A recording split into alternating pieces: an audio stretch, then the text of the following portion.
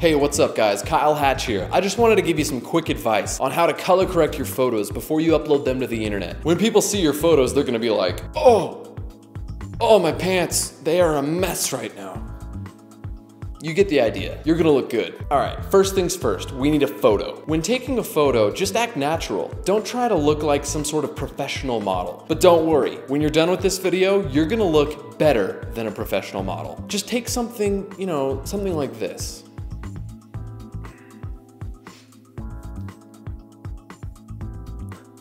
Perfect.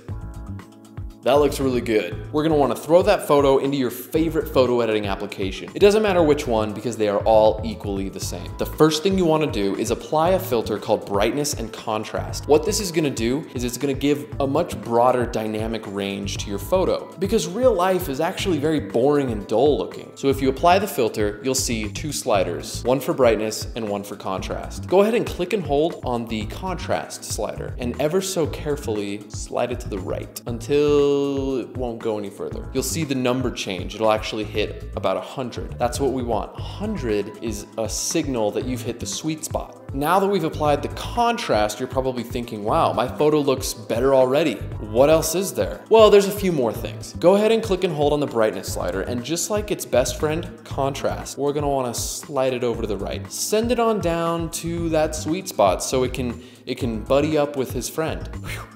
Wow.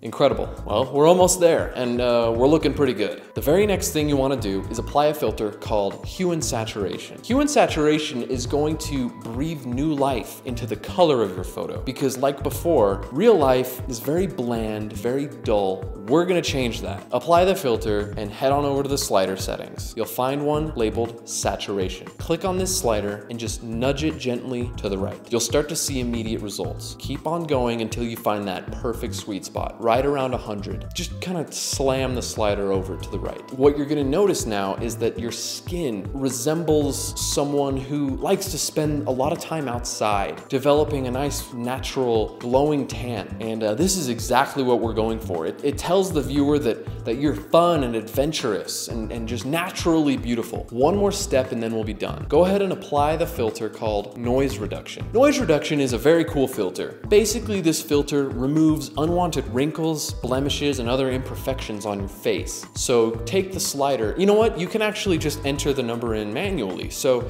click on the number and just type in 100 and hit enter. And the slider will just jump right to the end. Now, noise reduction might take a little time to render, but once it's done, immediately you're gonna see beautifully smooth, glowing, tan skin. I mean, you're gonna look fantastic. I mean, wow, just look at this photo. I look incredible. All right, well, that's the end of this this photo editing tutorial. You're welcome and congratulations because you did it. You're beautiful and you're gonna fool your friends into thinking that as well. As long as you stay indoors and don't interact with anyone, no one's ever gonna know that this isn't the real you. But that's not what matters. What matters is what you look like on the internet.